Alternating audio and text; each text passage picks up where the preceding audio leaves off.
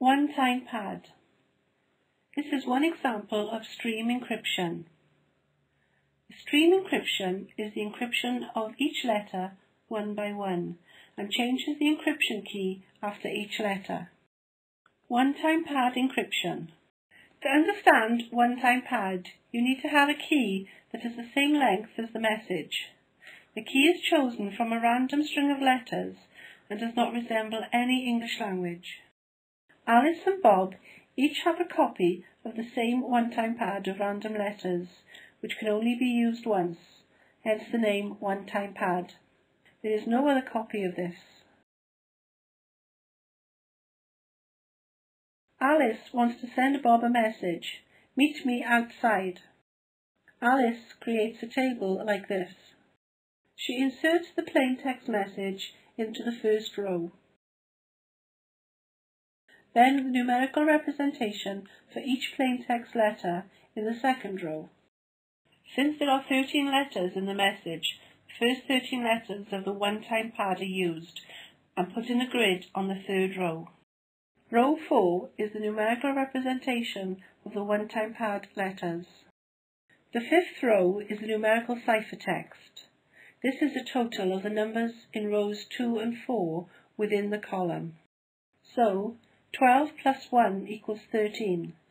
13 is the numerical representation for n.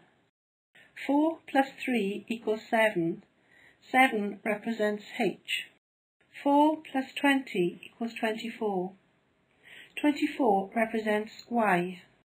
19 plus 5 equals 24. 24 represents y. 12 plus 6 equals 18. 18 represents s. 4 plus 7 equals 11. 11 represents L. 14 plus 22 equals 10 in modulo 26. 10 equals K. 20 plus 4 equals 24. 24 represents Y. 19 plus 8 equals 1 in modulo 26. 1 equals B. 18 plus 20 equals 12 in modulo 26. 12 equals M. 8 plus 5 equals 13. 13 equals N. 3 plus 6 equals 9. 9 equals J. 4 plus 22 equals 0 in modulo 26. 0 equals A. Therefore, the ciphertext is N, H, Y, Y, S, L, K, Y, B, M, N, J, A. One-time pad decryption. Bob receives this ciphertext message from Alice. He gets the first page of the one-time pad and prepares a table.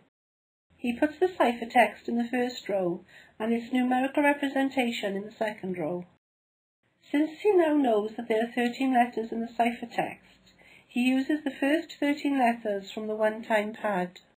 He puts the numerical representation for these numbers in the fourth row. In the fifth row, Bob does the calculations. So, 13 minus 1 equals 12. 12 represents M. 7 minus 3 equals 4. 4 represents E. 24 minus 20 equals 4. 4 represents E. 24 minus 5 equals 19. 19 equals T. 18 minus 6 equals 12. 12 equals M. 11 minus 7 equals 4. 4 equals E. 10 minus 22 equals 14 modulo 26. 14 equals O. 24 minus 4 equals 20. 20 equals U. 1 minus 8 equals 19 modulo 26. 19 equals T. 12 minus 20 equals 18 modulo 26. 18 equals S. 13 minus 5 equals 8. 8 equals I. 9 minus 6 equals 3. 3 equals D. 0 minus 22 equals 4 modulo 26. 4 equals E. The plaintext message is, meet me outside. Once a page on the one-time pad has been used, it must be destroyed. As Bob and Alice have the only 2 copies of the one-time pad, which they destroy after using, it is impossible for Eve to crack the ciphertext because it is a random string of letters. Linear feedback shift register. It is another example of a stream cipher. This is one of the most well-known ways of creating a pseudo-random string for cryptography.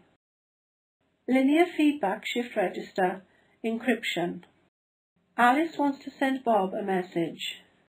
The message has 1, 2, 3, 4, 5, 6 characters. To start using linear feedback shift register, a mathematical formula for calculating the keys must be created. To create an example of the formula, we can use this. Where a sub 1 equals 1 and a sub 2 equals 2, the a values are taps. They are built into the system and have the effect of randomizing the key value. This means the formula becomes this. This is the formula that will be used to calculate the keys. To start this off, Alice chooses the first 2 random numbers to add to the formula.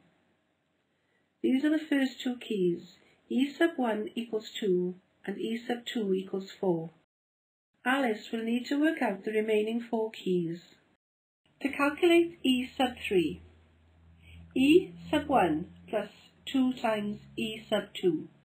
E sub 1 is 2, E sub 2 is 4. This means 2 plus 2 times 4. 2 times 4 is 8. Plus 2 equals 10. 10 is the third key. To calculate E sub 4, E sub 2 plus 2 times E sub 3. E sub 3 is 10. E sub 2 is 4. This means 4 plus 2 times 10. 2 times 10 equals 20, plus 4 equals 24. 24 is the fourth key. To calculate E sub 5, E sub 3 plus 2 times E sub 4. E sub 4 equals 24. E sub 3 equals 10. This means 10 plus 2 times 24. 2 times 24 equals 48, plus 10 equals 58. Using modulo 26 calculations, 58 equals 6. 6 is the fifth key. To calculate E sub 6, E sub 4 plus 2 times E sub 5. E sub 5 equals 6. E sub 4 equals 24. This means 24 plus 2 times 6.